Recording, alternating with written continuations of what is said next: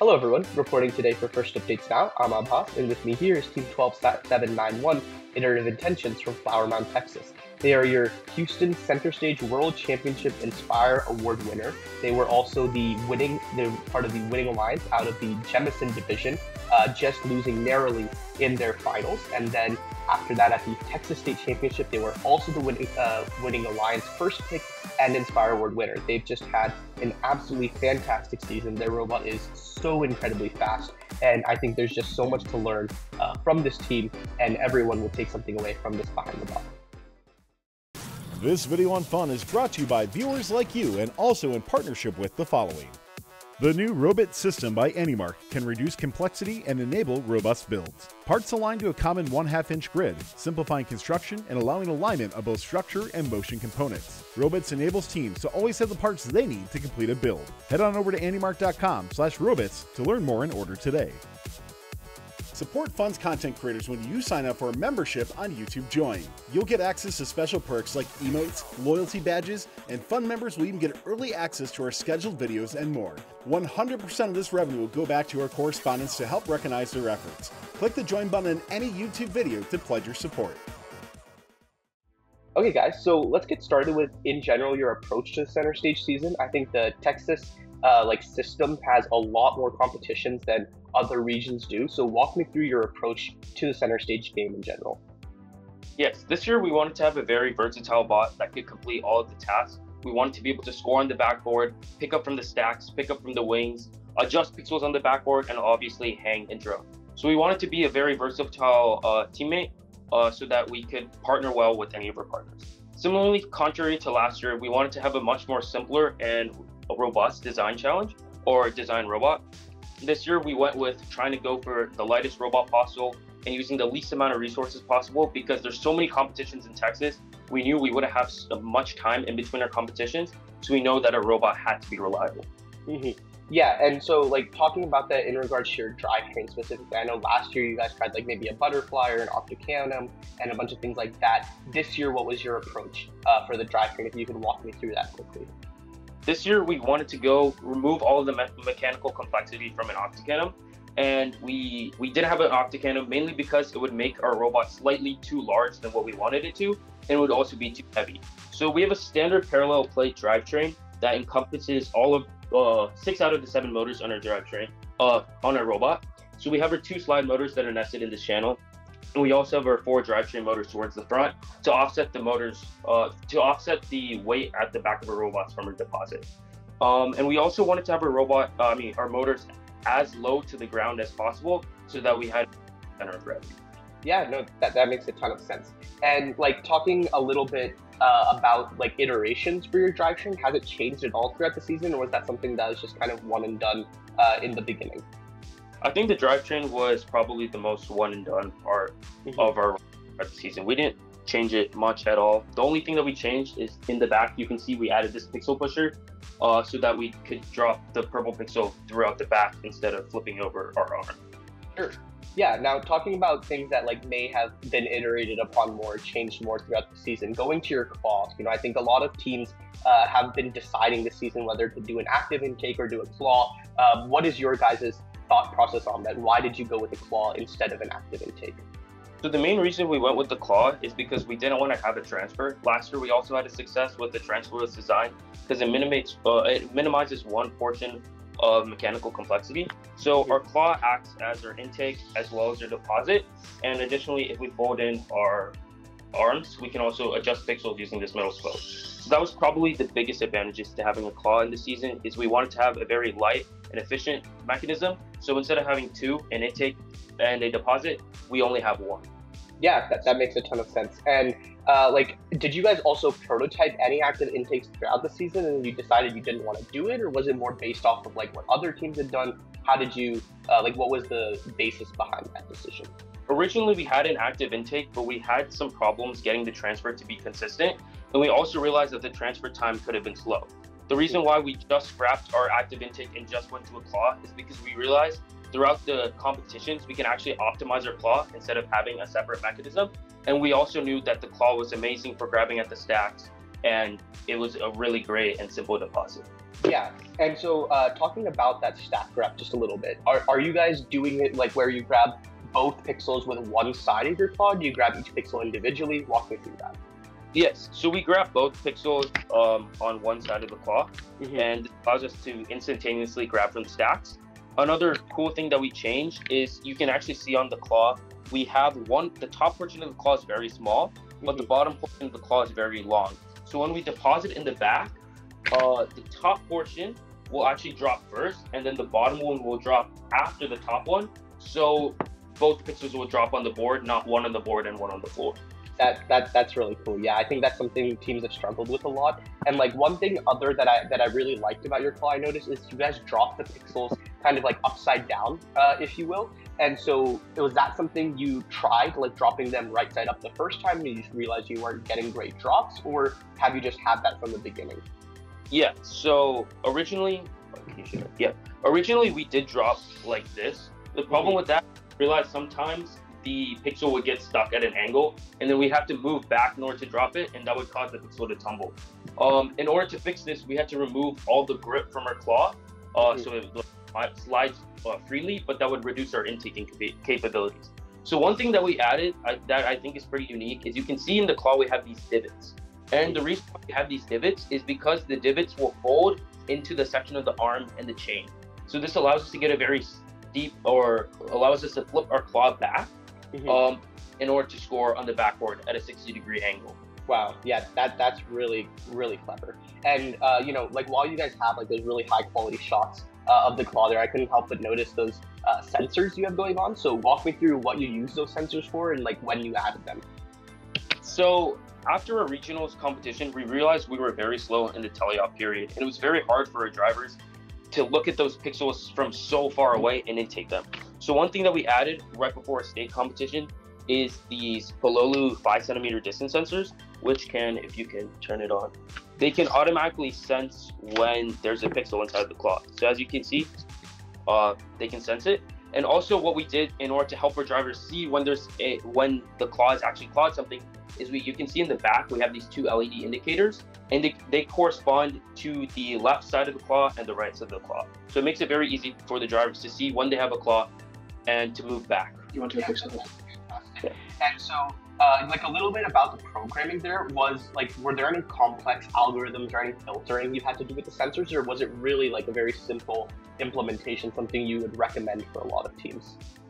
Yeah, so these sensors, because of the fact that they're digital ports, they only give a true or false value if they see a pixel. And so luckily when we implemented them, we didn't have to worry about having to calculate the velocity of our robot relative to the pixel or anything like that. All we had to do is, if we detect a pixel, delay it for like a few milliseconds just to give it time to get into the claw safely, and then grab it. Or if we don't detect a pixel, just let go so we can pick one up whenever we can. Sure. Yeah, and now going on to your guys' arm, definitely noticed a lot of really cool things there that I want to jump into. But first, if you can give us an overview, that'd be appreciated. Yeah, so this year we went with a differential arm system. And the reason why we did that is we didn't want to have additional servos on the arm in order to pitch the wrist. So the way the differential works is it has these two gears. And when these gears move in the opposite rotation, the bevel gears will rotate and it would cause the wrist to rotate. However, what happens when they move in the same direction? So what happens is that this middle gear is unable to rotate anymore, because that's just how gears work. And that rotation causes the entire pivot to rotate. So it stalls that inner two gears in order to make sure that the arm rotates. So this allows us to minimize the weight on the arm, which allows for, in turn, a longer arm. So we have only two servos to power both this very long arm, and it will also power our wrist.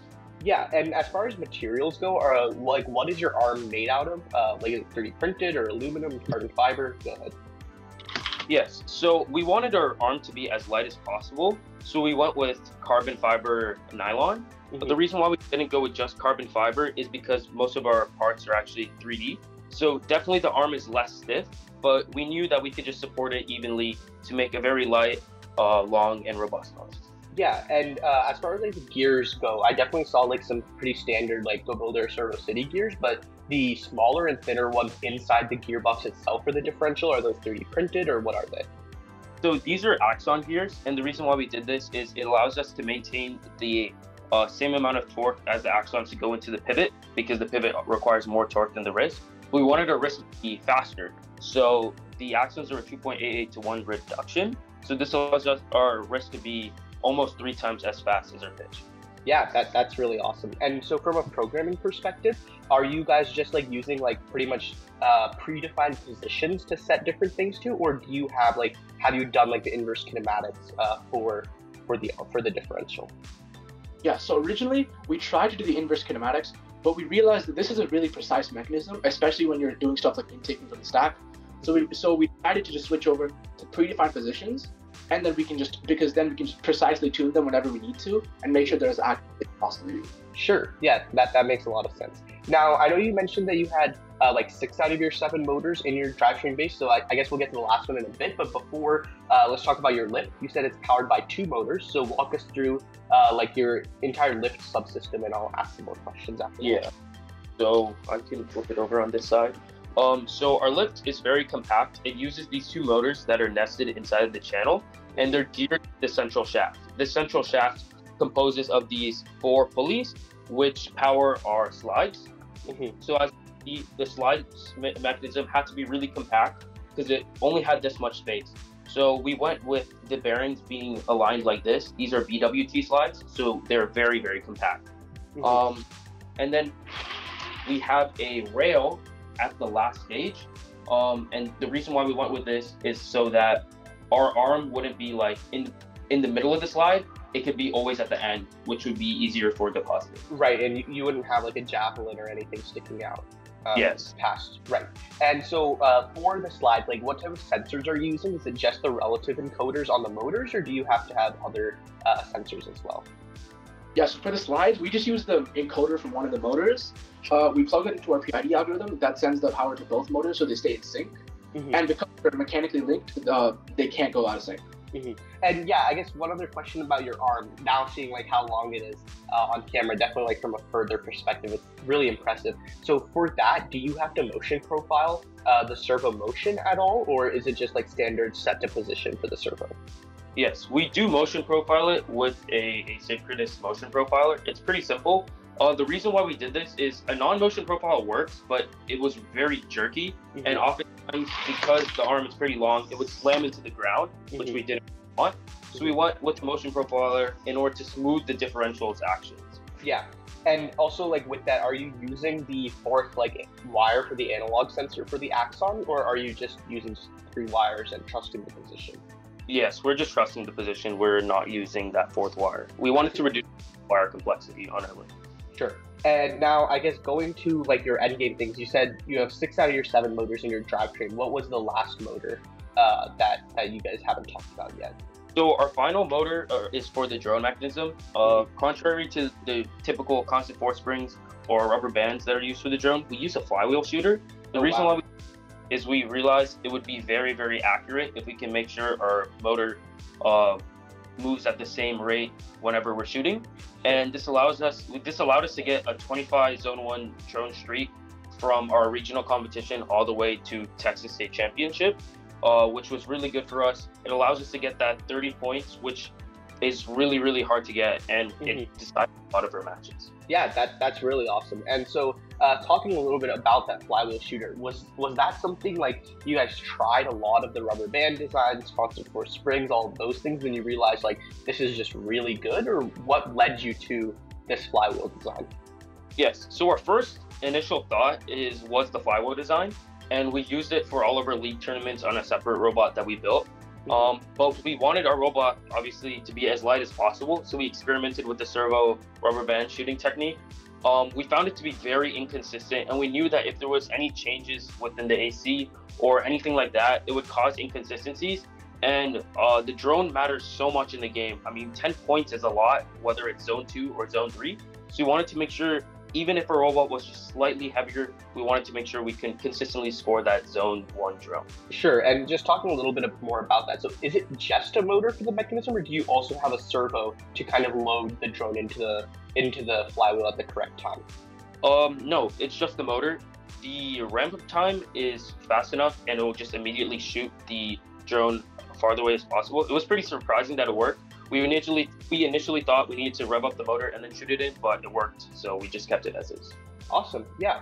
And now talking a little bit about like looking forward to the off season, you guys are competing at the Maryland Tech Invitational. Clearly, the robot you have now works very, very well. Are there any changes you plan on making, or changes you would want to make, like in the future? Anything like that? I think the biggest change that we'll be making is just tweaking our autonomous to be more accurate and giving some more practice to our drivers. Mm-hmm. Especially since we're just heading into this competition, we are very confident that our robot will do well. It hasn't failed us for the past couple of competitions, so we're really happy with it. But it's more about optimizing, just driving better, getting a competitive feel for such a competitive event such as MTI. We just want to make sure we're tweaking everything, making sure everything works, running through everything to see if anything will go wrong on the robot and how we can fix it. But it's all about optimization till MTI.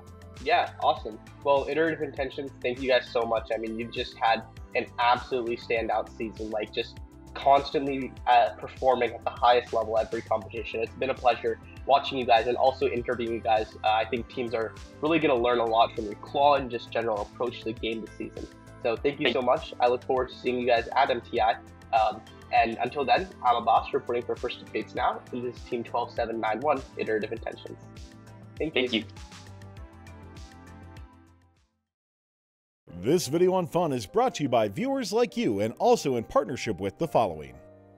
The new Robotics system by AnyMark can reduce complexity and enable robust builds. Parts aligned to a common 1/2-inch grid, simplifying construction and allowing alignment of both structure and motion components. Robotics enables teams to always have the parts they need to complete a build. Head on over to anymark.com/robotics to learn more and order today. Don't forget to like, subscribe, and ring the bell to stay up to date on our new videos. Keep the conversation going and provide your input to our content. Watch our live shows at twitch.tv/firstupdatesnow. Join our Discord at discord.gg/firstupdatesnow and check out Fun FTC on Facebook, Instagram, and Twitter, and First Updates Now on Facebook, Instagram, TikTok, and Twitter.